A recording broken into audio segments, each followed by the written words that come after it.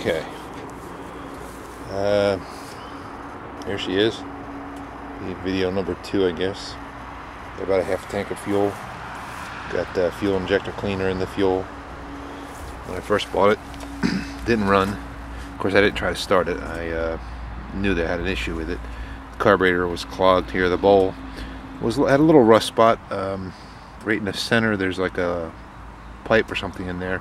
I didn't see any real water in there. Just smelled like bad gas.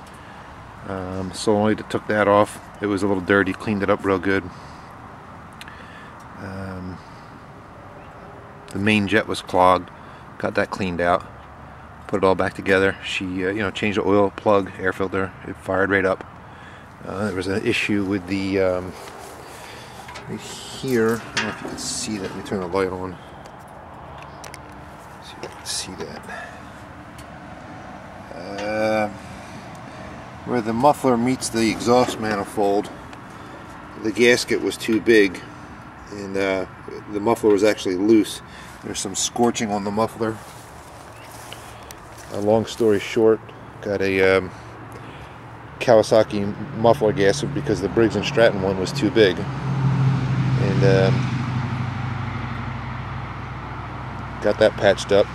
But it's really loud, and it's like, I'll say backfiring when it's under a load. So I'm gonna start it up now, and I gotta put something heavy on the seat. 1 second.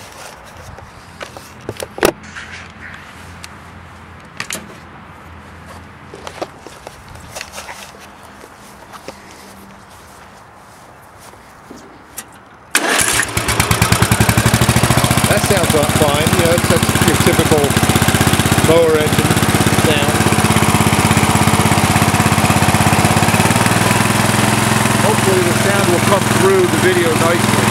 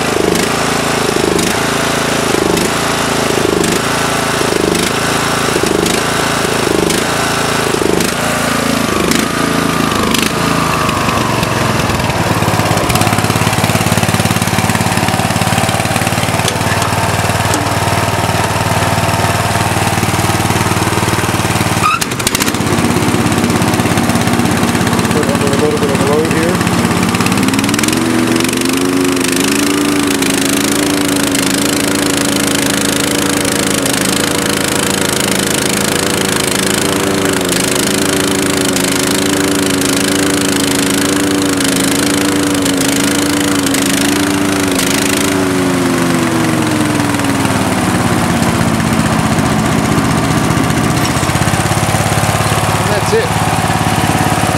It does sometimes quite frequently backfire after you turn it off.